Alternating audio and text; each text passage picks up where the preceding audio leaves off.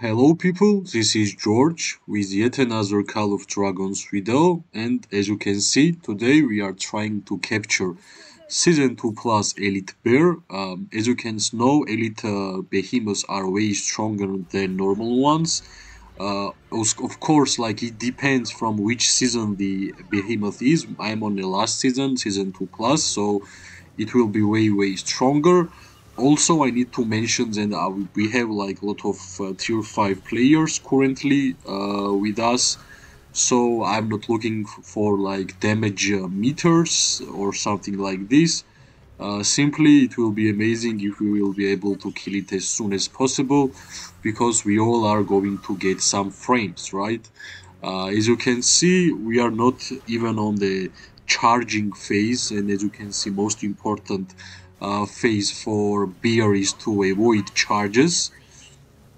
As you can see, this was the main mechanic. You need to avoid those charges, or you will get stunned, your legion will be destroyed and it will be useless. Then it will be unrage and you won't gonna able to kill the bear. As you can see, with tier 5 players, it's way easier to do anything in this game, and it's like a speed run. It looks like a speed run, but it's an elite bear. Of course, whenever you have a lot of tier 5 players, it helps generally. And yeah, like it's one of my easiest runs on the elite bear. Simply we are standing and the tier 5 players and all the players are dealing damage.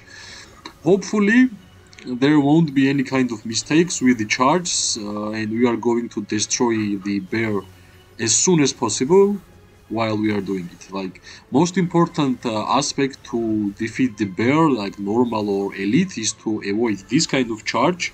As you can see, everybody is running, everybody tries to avoid. One guy got caught, but it's fine. What's important is not a lot of guys should get caught during the running phase. That's like the main mechanic about bear in general. So like if you are watching the video in terms of knowing the guide about the killing the bear or normal or elite bear, just avoid the charges, okay?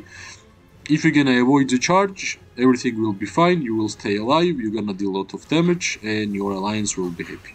As you can see, we almost avoided every single charge, everything went pretty smoothly. We defeated this elite bear pretty easily, uh, like not a real problem, right? But remember, like if you are especially low level and you don't have a lot of tier 5 friends, tier 5 alliance members who aren't gonna deal a lot of damage, as you can see, like I'm nowhere near close to tier 5 players, right? Uh, so yeah, that was pretty easy, even though we got like elite bear, like uh, elite trade completed within zero, like 4 minutes and 50 seconds. Yeah, I was 22th from the guys of my alliance members, and mostly like this is tier 5, he's tier 5, tier 5, tier 5, tier 5. So mostly top 15, top 10 are like tier 5 players. So I'm pretty happy with the result. It was pretty easy. I would recommend you guys to take Elite Bear and Elite Behemoth if you have not got the frames, and especially if you have tier 5 players who are going to help you a lot. So, yep, that was all I wanted to show you. I thought it would be a lot harder, but it was pretty easy. Video became really short, but at least we saw some gameplay. What was important for you guys to understand that most important like mechanic to defeat the behemoth, the giant bear, is to avoid the march. If you're gonna avoid the march, it will be easy for you even without tier 5 players to defeat it. Even in elite 1 and that's like of course normal 1 will be easily defeatable. So it was the smallest guide how to defeat elite bear. I hope like you saw what was the main mechanic. Like myself, I saw that my tier 5 players have a lot of damage. Yeah, but anyways, hope you're gonna like the video. I'm gonna continue doing what I have been done already for past 8 months. So yeah, Thanks for watching. I'm gonna continue uploading videos almost every day. Soon I'm going to start this series regarding war pets one by one. I have already done it, but it got changed a lot.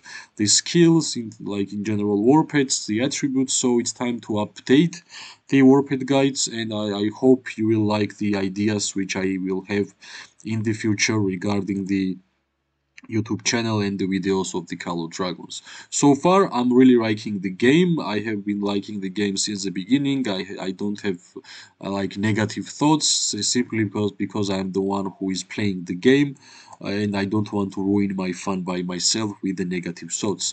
So I think game is going to the progressive way. Everything is getting more and more positive. A lot more people are starting to play the game. So if you are just a beginner, trust me, it's a long run. Call of Dragons will be around many, many years, and a lot of players will come in and out.